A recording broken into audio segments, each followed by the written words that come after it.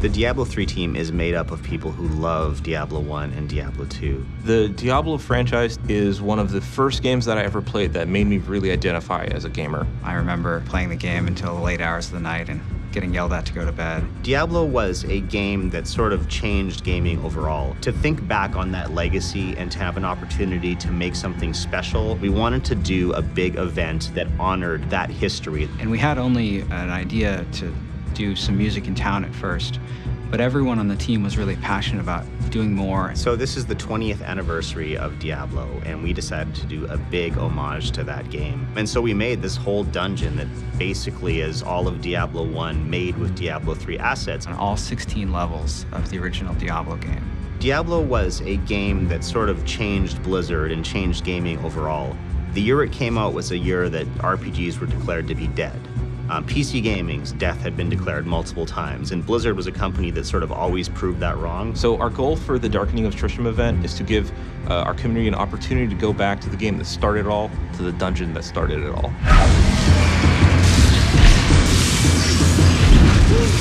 So during the month of January, cultists will be appearing all over Sanctuary. The cultists that were loyal to Adria are trying to resurrect her work. They know that the Nephilim is the only one that can stop them. So their plan is to ambush you while you go about your day.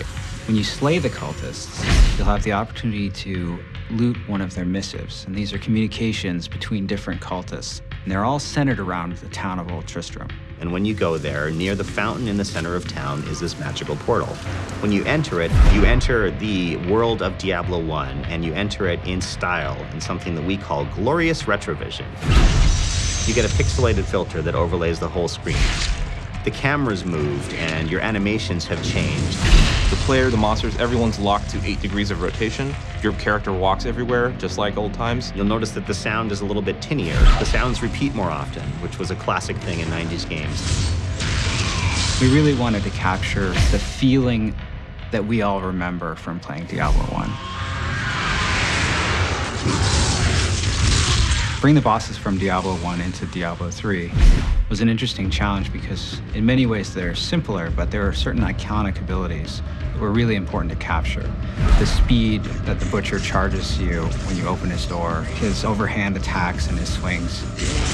He's really hard, he's really fast, he hits you and he kills you really quickly. And that's exactly how I felt the first time that I ran into the Butcher in Diablo 1. Even though we have the Butcher model in Diablo 3, he's a different Butcher and he's very detailed. So we actually made a more Diablo 1 version of the Butcher. When you start the Darkening of Tristram event, make sure you poke around and click on everything there. Talk to everybody you can talk to, look at your objects, and you're gonna find some unusual references to the Diablo 1 game in there. The other thing that I like to do is start with a fresh character and play through it from level 1 to really get that Diablo 1 feeling.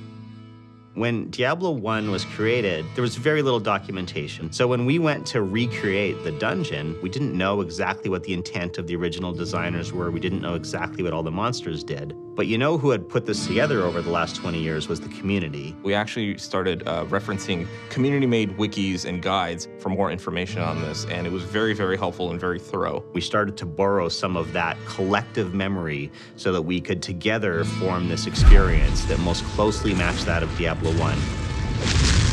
One thing we decided we couldn't do, we just didn't have time to redo the user interface. It was out of scope, we didn't have time.